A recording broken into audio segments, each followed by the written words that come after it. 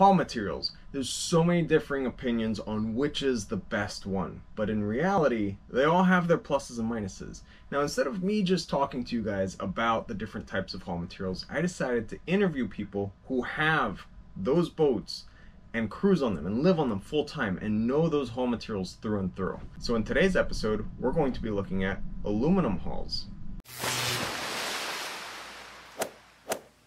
Brit is it's an aluminium boat built in 1988 by Alaboot in Hinderlopen. So she's a one-off boat built originally for a German engineer who wanted to go to the Arctic. So she was designed with that in mind. So as a result, she's got 2,000 litres of diesel, 2,000 litres of water, and we have watertight bulkheads front and rear. And the aluminium is 8mm below the waterline, and it's strengthened all the way round with lots of stringers and all sorts of stuff. So what are the pros and cons you found, or what are the pros of aluminum? Well, pros for us were strength of the aluminium. I mean, that's the primary reason I was thinking about an aluminium boat. You read about people hitting containers at sea, although it's a rare occurrence, but I just thought I wanted something that was super strong. Aluminium has the advantage over steel that obviously it doesn't rust in the same way, although on the cons it does oxidise and you do get corrosion, but not to the same extent as steel. So that was my primary reason for thinking of looking for an aluminium boat. Although we did look for other boats as well. We looked at fiberglass boats at the same time, but ended up with aluminium. What made you choose aluminum? Well, as I say, I think it was tied up with the strength of the aluminium, the lightness and the durability of it. If you look after it, it'll go on for a long time. On my previous boat, I'd had an incident where I'd bounced off the bottom, and that had caused a crack in the fiberglass just forward of the keel, where there was a compression and a decompression, which required fairly extensive repairs. So I wanted something that I could, have some rough times with in those circumstances and come out of it in not such a bad shape. I mean, on another YouTube channel, the Sailing Nanji channel, I've recently been watching them. Their fiberglass boat went onto the rocks, and they broke a mooring at night and they were pushed up onto a reef. They survived, they saved the boat, but it was hard work. Whereas I've seen photographs of an aluminium boat that's been thrown up on the rocks, and aluminium will bend, but it tends not to have punctures in it, so it'll take quite a lot of that sort of treatment. Not that I'm planning on putting the boat on the rocks, but these things happen, so that's one of my thought factors. What's the displacement of the boat and the length? The length is 54 feet overall, and displacement's 26 tonnes dry, and then obviously, as I say, we've got 2 tonnes of fuel and 2 tonnes of water, so with all that we're up to 30 tonnes, and then all our junk on the boat, we're well over 30 tonnes. And she's unusual as well, although not unusual for Dutch boats, in that she has a lifting centreboard. So the ballast is actually 9 tonnes of lead in the base of the boat, and we have a centreboard which is very similar to a dinghy that you can lower when you're heading into the wind, and that provides, stops the leeway. But if you're running with the wind behind you, you can have it up in the same way you would a dinghy. So as a consequence, our draft is only about 1.4 metres with the board up, which enables us to get the boat in, certainly in anchorages we can get quite close inshore where other people can't. We've had some entertaining times in Holland, in some of the inland waterways where there are lakes and moorings that you can go to, and people see us coming in and sort of looking, no, don't come in, but actually we're fairly shallow, so we can get into those places. And what are the negatives of aluminum? Like things Well, the negative side is the corrosion, galvanic corrosion. I mean, you need to be very careful with electric currents on the boat. Everything has positive and negative. There's no stray current going through the hull. If you get that, then you can have corrosion occurring. So we have a meter fitted on the boat that I check every few days. Just flick a switch and it gives me hopefully some green things.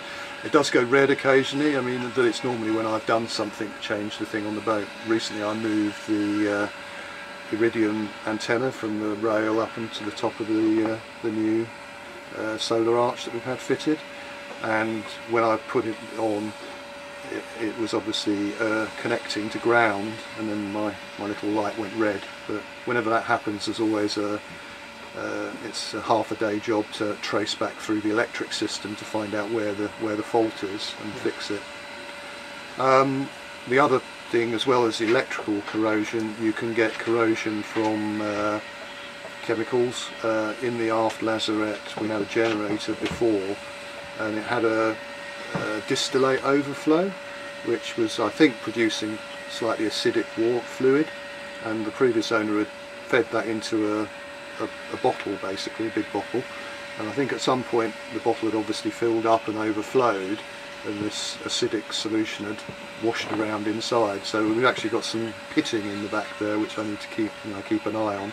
I've treated it all and it's left exposed, but that can happen, and so you have to be careful in places where you can't easily get to make sure you don't get fluids accumulating.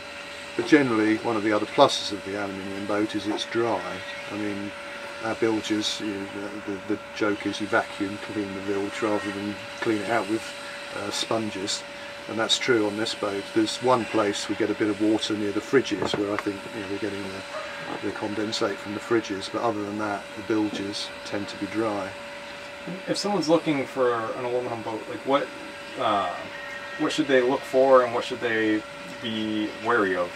Well, I think the corrosion is the big thing to be wary of. You want to make sure that you don't get a boat that's suffering with pitting or corrosion, because you can get pinhole things in the boat, and that and they'll gradually grow and grow. And what can happen, I've seen it in other boats, is that if somebody's done a patch-up job and covered it with a bit of epoxy, actually the corrosion will continue underneath, and so the little pinhole gets bigger and bigger and bigger, and so that doesn't solve the problem. So if you find something like that, you have to treat it properly, grind away all of the corrosion, and then have it treated and then seal it up. And if it's not been treated properly, you can end up with a boat. And again, I've seen on other videos people who've had extensive problems with aluminium boats and sorting that out. So I think a good survey is important to make sure that you don't get one that's going to cause problems later on. I mean, structurally it's very sound, it's long lasting, so from a hull perspective there's not much to worry about, providing you're not worried about the corrosion. So aside from the meter you have to check for cracking the boat, is there any other tricks that you do to help keep the corrosion at bay? Well, as I said, the electrical is very important, so whenever you put anything new electrical into the system, you've got to make sure it's wired in properly. You don't want any wires that are exposed that might touch the hull.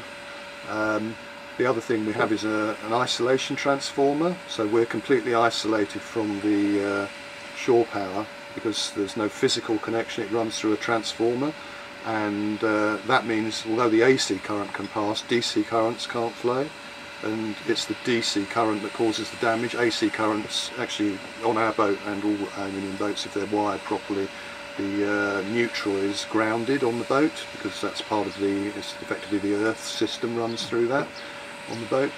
But obviously you need to avoid stray DC currents, so an isolation transformer is very important. The things to watch for is the corrosion, and make sure it's got a good electrical installation, because that's can be one of the things that causes the problems. An interesting side point on our boat is the teak deck. One of the things that was disappointing for us, or it was good that the previous owner had the teak deck replaced, and it's glued on now, which is kind of the more modern way of fitting a teak deck. The original teak deck had been screwed, and that meant that there's hundreds of little holes in this beautiful aluminium structure that wouldn't otherwise leak, but as a consequence they filled the holes when they fitted the new teak deck, but I think maybe there's been some that weren't quite done properly, or there's been some movement over time, and some of the holes have opened up, and then if you get any water under the teak, you suddenly find you've got a leak, and it's very hard to locate. And last winter we had a job going around, because we've had the boat 4 years now, so we identified about 6 or 7 of these leaks. So I spent quite a bit of time pulling the head linings down and pulling the insulation off, because the boat's very well insulated, to find all these holes and fill them. So I think word of wisdom on that is, if you can check out to make sure that you've not got any holes, or if they are, they're properly filled. Thanks so much for watching. Be sure to like, subscribe, and share this video with your friends. And if you'd like to follow our journey in real time on a map, receive postcards from our ports of call, and message us directly to the boat, you can go ahead and become a patron using the link in the description down below.